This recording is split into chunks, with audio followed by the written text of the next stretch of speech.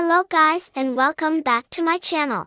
This tutorial will show you how to discover, buy, and sell items on Facebook Marketplace. Go to your Facebook account. Tap the hamburger menu, and tap Marketplace on mobile. Make sure to update the city you are in to get accurate listings. Tap the Categories tab and select a category based on what items you're interested in. Select Local Listings if you just want to discover listings in your area.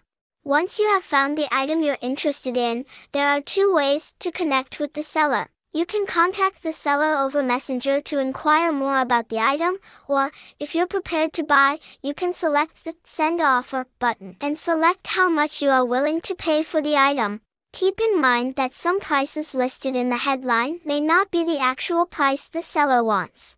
Some sellers will put free or a very low price to entice viewers to click on their post. Make sure to scroll down to the description for any further details or discrepancies in price. Marketplace is not a platform for exchanging payment, so make sure not to provide any personal or payment information over Messenger.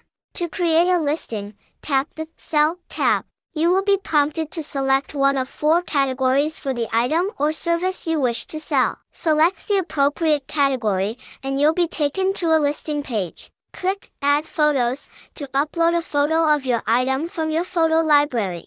Facebook prefers original product pictures rather than stock or company photos. Enter the relevant information for accurate details about your item. To mark an item as free, you can enter 0 as the price. Once all the required fields have been filled out, click Publish to post your marketplace listing. Be sure not to put any false or misleading information, or Facebook can remove your listing. Thanks for watching. If you found this video helpful, we'd love it if you'd hit the thumbs up button below and subscribe to our channel.